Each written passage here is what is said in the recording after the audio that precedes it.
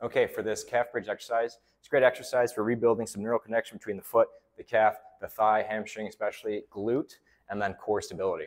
So what we're going to do here is we're going to be in that hook lying position, and we're going to work. You might have to try a couple times to find the right distance from foot to hip. So here, far too close, be too easy to get up, not much activation there. Too far away, and we can hardly get our heels off the ground. It's going to be a big part of this drill. So try a couple different distances where you're getting the most activation of this lower calf, okay? So what we do here, slight tuck of the pelvis, tucking that underneath us, the opposite of pulling it away, having a ton of space under our low back.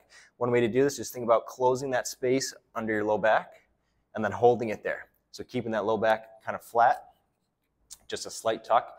Then from here, what we're gonna do is we're going to lift just the bottom part of our tailbone and sacrum off the floor through, while pushing through this distal or furthest part of our foot. So our heels are going to come off the ground, slight tuck, heels off the ground, and then we're pushing through the ball of our foot to get our pelvis just slightly off the ground.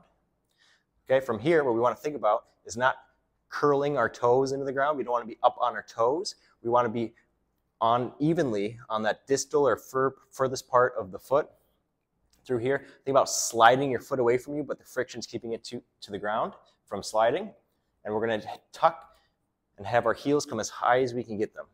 Okay? From here, slight tuck, pushing with the feet towards the wall away from us, not curling the toes. They can be pressing into the ground, but not curling back towards us. That's going to really help activate this furthest part of the calf and Achilles.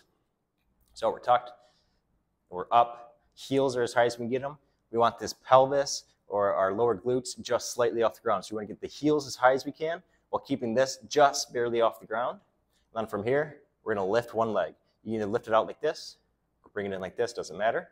A little bit more difficult out here. And I want you to make sure you're keeping that heel as high as you can. Think about contracting through this lowest part of your calf, okay? If you're getting a lot of foot cramping, you might be curling or using too much of your toes. Again, toes should stay kind of flared. They can press down, but never curling in like that, okay? So give that a try. Try a couple different foot positions to get the right amount of pressure and contraction in that calf, and you should feel that posterior chain, hamstrings, and glutes working pretty hard too. So again, a quick review. We're tucking our pelvis slightly.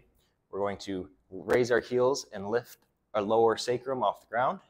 Then from here, heels as high as we can get them, pelvis as low but not on the ground as we can get it.